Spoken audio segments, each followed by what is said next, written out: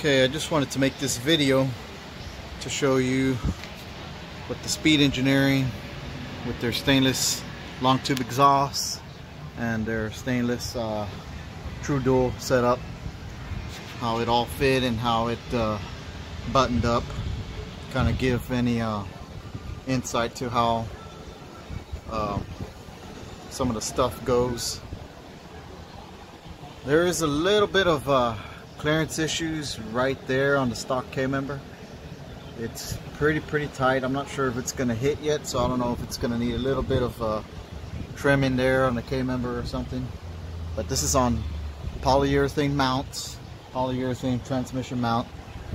I imagine with an aftermarket K-member you'd probably get a little better fitment, but overall I think it fits nicely. So with the exhaust kit, I'll let you see it real quick, and then I'll kind of give some pointers and how to run everything. It runs and over the exhaust or the rear end really nicely, providing that, you know, this one doesn't have the panhard relocation bar. It probably is recommended, especially if you want to put your top bar back on your top brace. This one's not going to run it. So, but I want to show you real quick some of the little stuff here and there that if you had any questions on, you'd see it here in this video.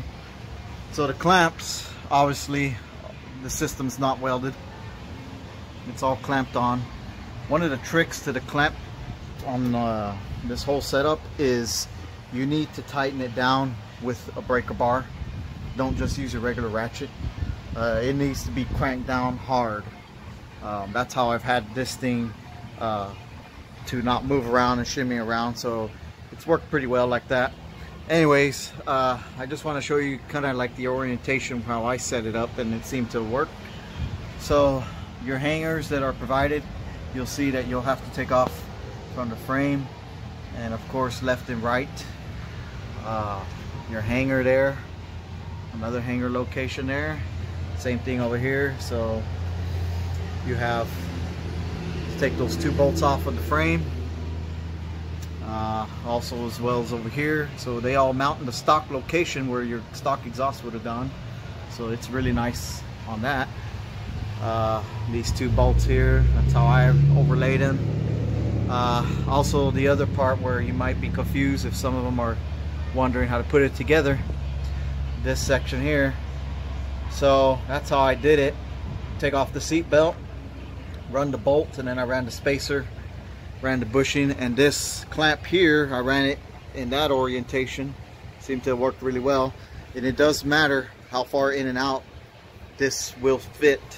So you got to clamp this down in the right position, in the right spot, and you just kind of have to play with it a little bit and see where the right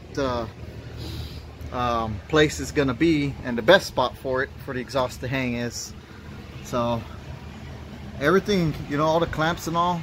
Also another area that I kind of modified was that right there, so I trimmed that. It had clearance, but it was a little too close for comfort for me, so I went ahead and trimmed it. All this here looks really well. This is on a stock height Trans Am as well, and of course I don't have the rear wheels supported yet with weight on the back, so they're hanging down. So, but even with it on the floor, there's no problem. Here's how this looks. A lot of clearance. You know, it all matters in where you clamp it down. Another thing I found out is make sure you do tighten down your rear O2 sensor plug bungs if you're not going to use them, because they will rattle off from shipping. They're not tight, so make sure they're tight. Other than that, that's what it looks like. This is a 3-inch system. I think overall it's a nice system. I will give you a video clip of it running here in a little bit.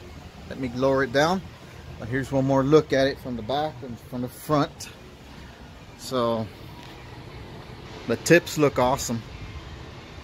So this is on the LS1 car as well.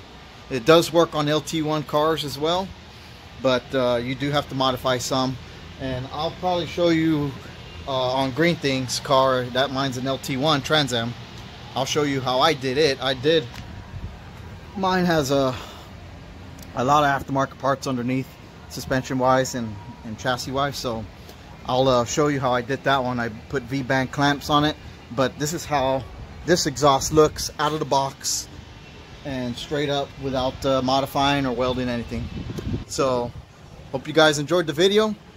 Please like and subscribe my channel if you did like this, and I have a lot of stuff, a lot of projects that I'm about to show you and upload. You know, I'm not constantly uploading, so I just kind of do when I can here and there. But anyways, hope you guys get a perspective of how it all is and how it fits. There you go. Have a good one, guys.